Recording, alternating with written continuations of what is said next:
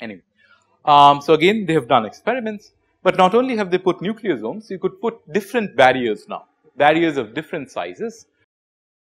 So what you do is that you put some sort of a barrier, okay, and then you ask how does it affect the motion of this cohesin along the DNA backbone, right.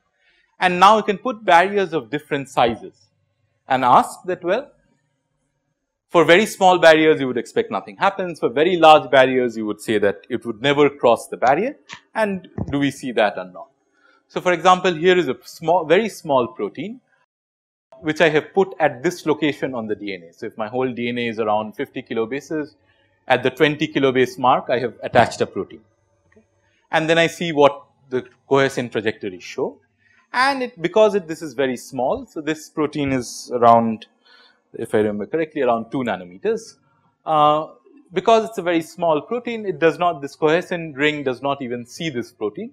It continues to do its random walk happily on its own, right. But now what happens, so now what is done is that on the same protein you put a quantum dot, which is, the size is written somewhere. So it's a much bigger obstacle now, and then you ask the same, you put it at this location, the location of the arrow. So everywhere on this there is this obstacle, or rather at all times there is this obstacle at this location, and then you ask what happens to the trajectory, and as you can see it goes, it hits this obstacle and then it comes back. Because it's large, it cannot really cross over. It comes back, it does a random walk again when it reaches the boundary it has to turn back. By doing this in a control, and you can do the same thing with different obstacles, by doing this in a controlled fashion, you can say that what is the effective size of this ring, right.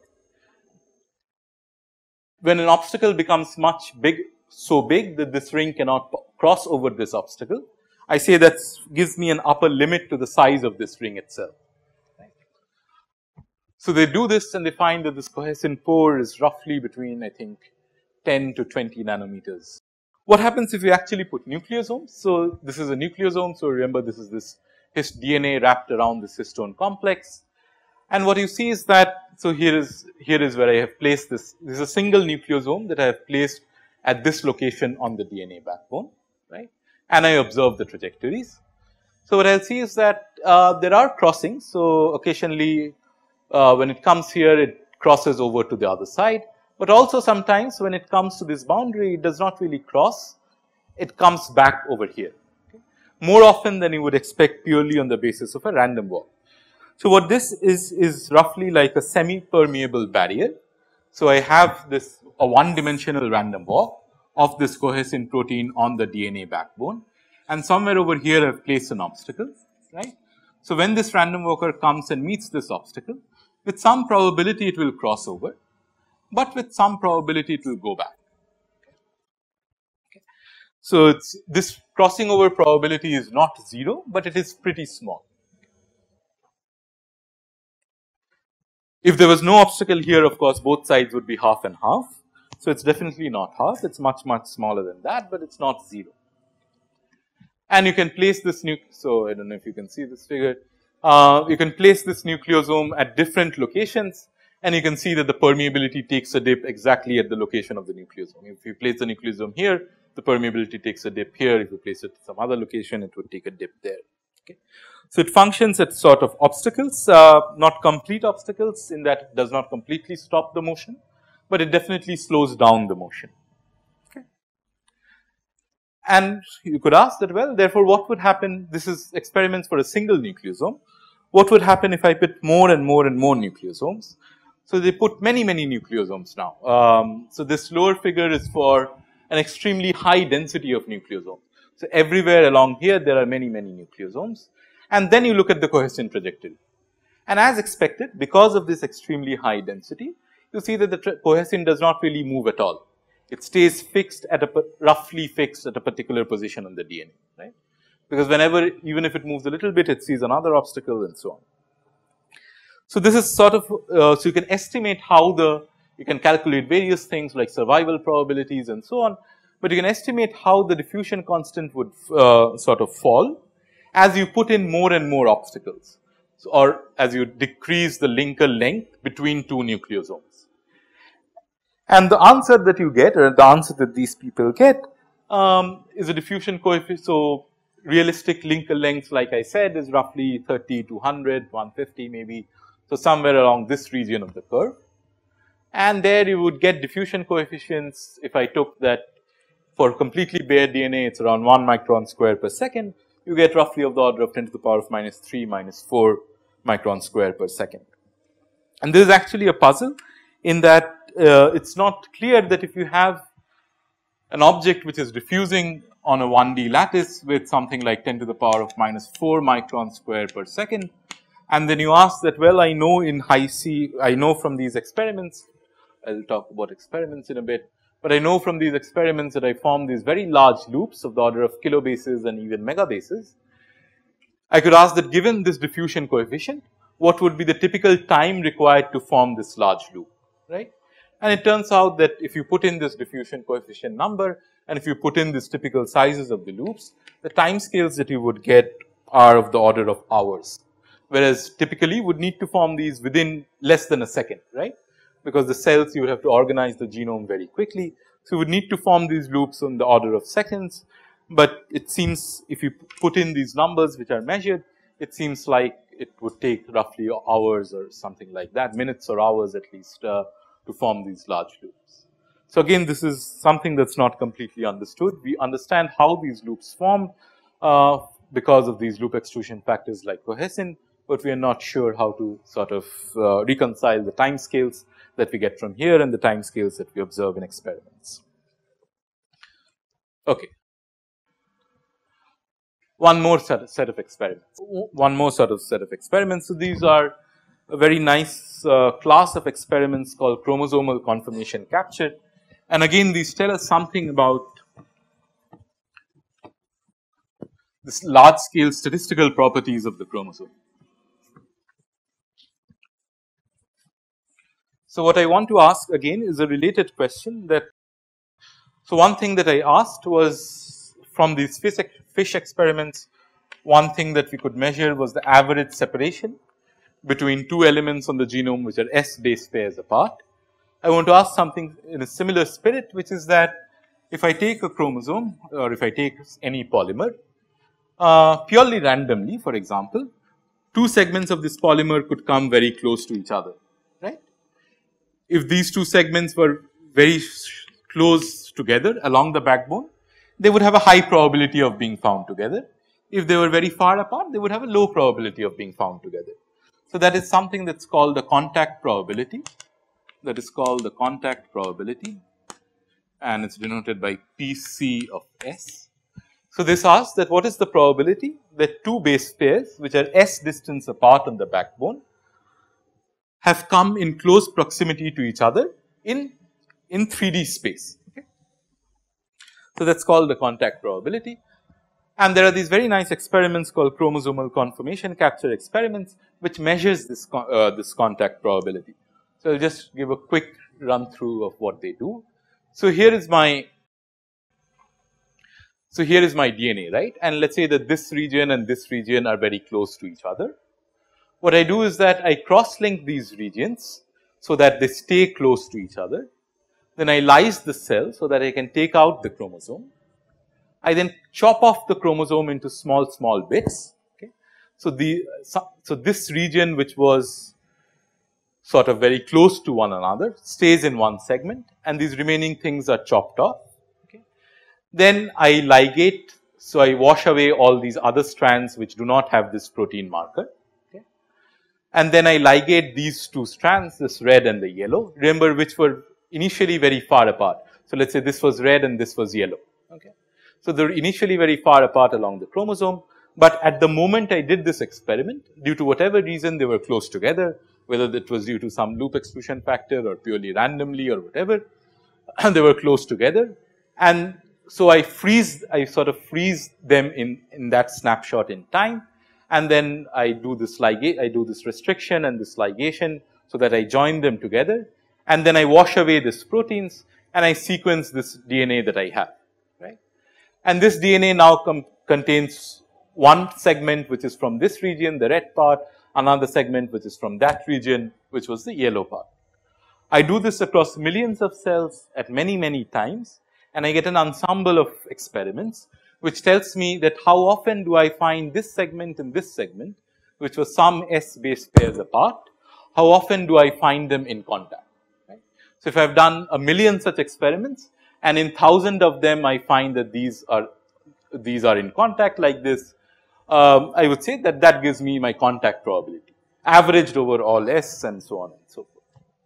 So, you can build these curves now, and you can do this on actual genomes. So, for example, here is an contact probability, a normalized contact probability as a function of this genomic separation along the backbone for the yeast genome and for the human genome.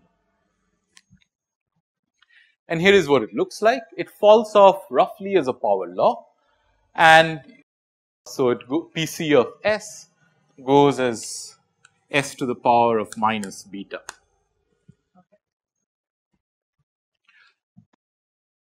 And for example, in yeast, roughly that beta appears to be minus 3/2 on an average. In humans, that beta appears to be, sorry, since I've written minus beta, beta appears to be 3/2 in yeast and 1 in humans. This sort of tells you a little bit also about how tightly the chromosome is packaged, right? If you did it for different chromosomes, 1, 2, 3, 4, whatever, up until 23, it would tell you if there is a difference between how tightly these different chromosomes are packaged. For example, in the figure I showed earlier, the chromosomes that were on the periphery, something like this versus something like this, you would see different contact probability curves for this chromosome versus this chromosome, right. And this is something that you can actually calculate from simple polymer models. So, let us just see. So, this is in humans. Remember, humans gives S to the power of minus 1, yeast gives S to the power of minus 3/2. Okay. So, we can ask that, well, now I know at least one simple model for a polymer, which is this random walk polymer. If I were just looking at this sort of quantity, what is the contact probability as a function of the separation? What does the random walk model or random walk polymer tell me? So, here is my probability of loop formation. It is the number of loop conformations by the total number of conformations. So, let me say if this was a 1D polymer, let me just again do an idealized case first. So, if this was a 1D polymer, remember my 1D random walk can take steps to the right or to the left with probability half and half, let us say if it is an unbiased random walk. And then a looped conformation would correspond to when the number of steps it has taken to the right is exactly equal to the number of steps it has taken to the left, right. So, it comes back to the origin. So, I can calculate the probability of that. So, that is just NCN by 2, that is the number of looped conformations, and the total number of conformations is 2 to the power of n. I can use, because these n's are very large, I can use Stirling's approximation to simplify this, and this will give me some answer. So, for example, if you use Stirling's approximation, what you get for the probability of loop formation for this one dimensional polymer, one dimensional random walk, is it goes as n to the power of minus half. Now, of course, I did this in the discrete sense. You could also write down the full probability distribution like we wrote down. The probability distribution for the n to n vector is this Gaussian, e to the power of minus r square by 2 na square. And let us say that I have some cutoff that when two monomers approach each other within some distance delta, I will say that a loop has formed. And then I can calculate what is the probability of a loop formation. So, I take this probability distribution, I integrate over all n to n vectors which lie between minus delta to plus delta, right, and that will give me the probability of loop formation in this 1D polymer. And again, you will see if you work this, if you put in this and you do this integration from minus delta to delta, the simple Gaussian integration, what you will get is that the contact probability will scale as n to the power of minus half. So, S to the power of minus half, S being the genomic separation.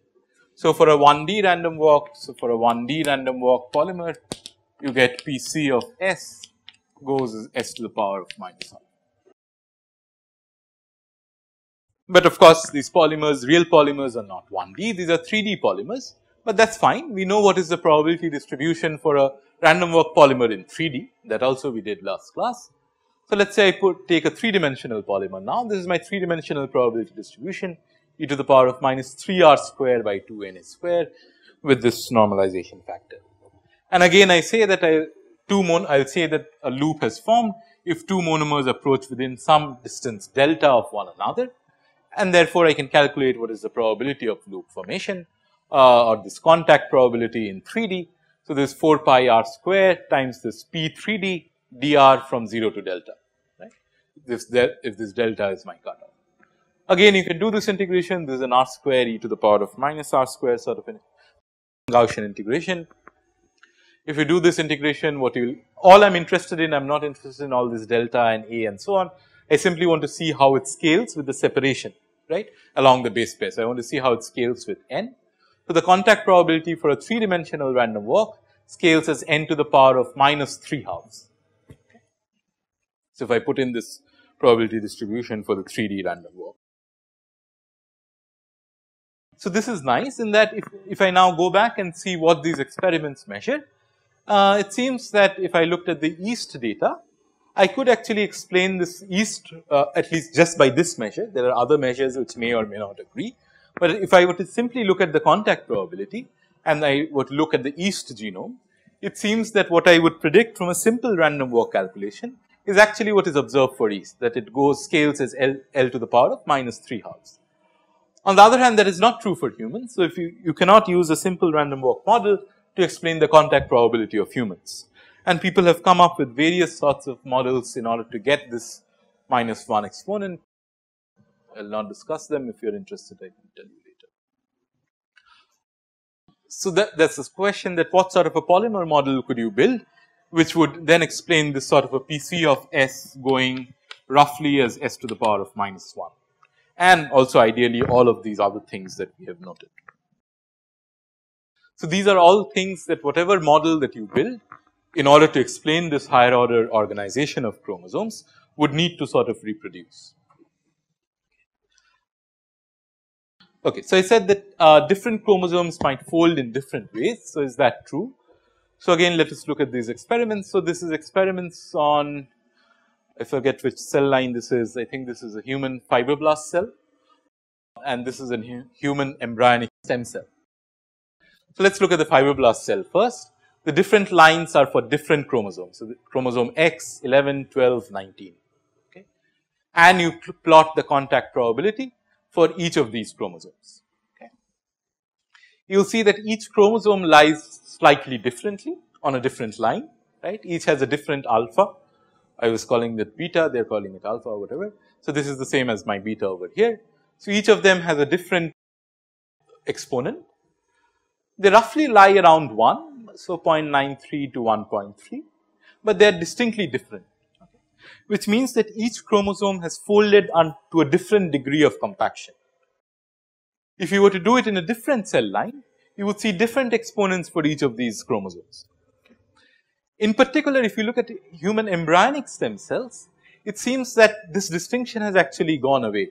So, all these chromosomes now fall exactly on the same line, which is roughly what, around, which line is this, 1.65, okay. The higher the exponent, the more loosely it is packed, and so remember what I said is that when you pack something very tightly, it is more likely that this region does not contain any necessary genes for that cell type, right. So, in the embryonic cell type, this is in the embryo. So, it has not really how should I say, specialized to a particular cell type, right. It is not differentiated. So, it could, this is my embryonic stem cell, it could become whatever, heart, liver, whatever, but in this state it has not. Okay.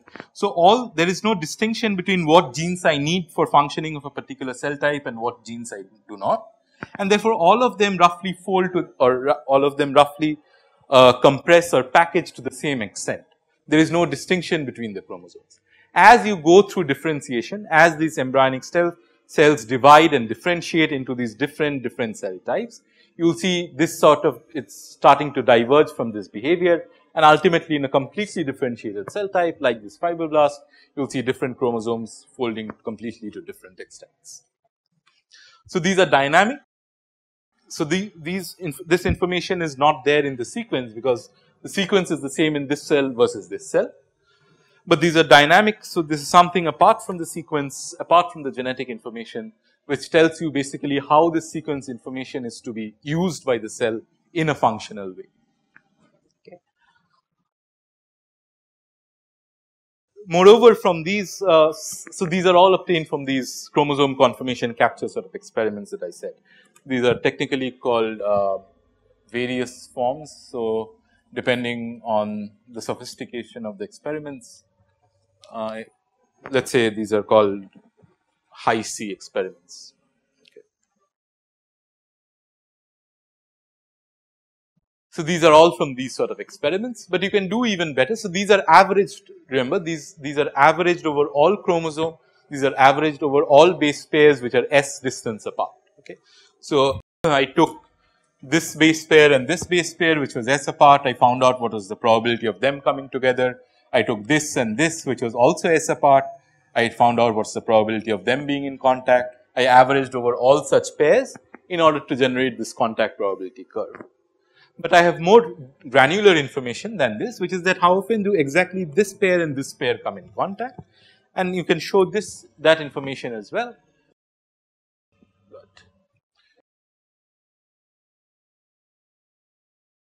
For example, so because the figures are so bad, let me just draw it. So, both axis, let us say, is some particular chromosome, let us say chromosome 20, chromosome 20, chromosome 20. Okay. This is base pair 1, 2, 3, 4, all the way up to whatever number of bases the chromosome has, that particular chromosome has. The y axis is the same, 1, 2, 3, all the way up to n. So, if a chromosome has n base pairs, I can construct an n cross n matrix, and the color intensity tells me how often this pair has come in contact with this pair has come in contact with that, and so on. Okay. Ordinarily, what would you expect? You would expect that, well, there would be a sort of, it's drawn like this, but whatever, since I've written like this, ordinarily I would expect that the highest intensity would be along the diagonal, right, because they are anyway close along the backbone itself, and then as I moved away from the backbone, this intensity would fall off, right. What you see is that that's not strictly true. There are actually domains where even though they're far apart, so there are these domains like this, where even though they're far apart, they have very strong interactions with each other. And these domains actually, we now know they have actually an important functional role to play. So, for example, if there is a protein which always brings these two into contact, then this base pair and this base pair would show a very bright red spot in these figures. And that tells us something about the structure of these chromosomes. And you can do this for all different chromosomes. So, for example, these are all the human chromosomes 1 to 22 and then chromosome X. So, it tells us how these chromosomes are organized. Each individual chromosome is organized for a particular cell type. If you did this for another cell type, you would see some other sort of a feature emerging. And also, even in a particular cell type, you can see that these features will change depending on the state of the cell.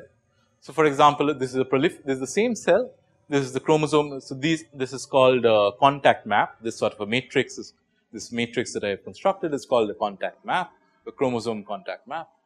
So, if I plot these chromosome contact maps, let us say for chromosome 18 for the same cell type, but at different points in the cell, in the life cycle of a cell. And you will see that the features that one sees are actually different depending on at what state of the life cycle is it in. So, not only does it depend, so this contact maps, not only do they depend on the cell type, not only do they depend upon the cell type, but even in a single cell type, it depends on time, as to what time relative to the cell cycle time or the cell lifetime, as to what cycle it is in. So, these are very, how should I say, these are very rich data that one has now because of these extremely beautiful experiments that people have devised. The challenge is to sort of come up with a polymer sort of a model or whatever model that you one that would take all of these disparate experiments and sort of tell us exactly what is going on when this chromosome 4 goes inside the nucleus and organizes itself, which is still an open question. We do not know, but at least whatever model that we come up with must answer or must agree simultaneously with all of these different experimental observations that we have. By the way, this website over here actually lets you this all of this data is open source.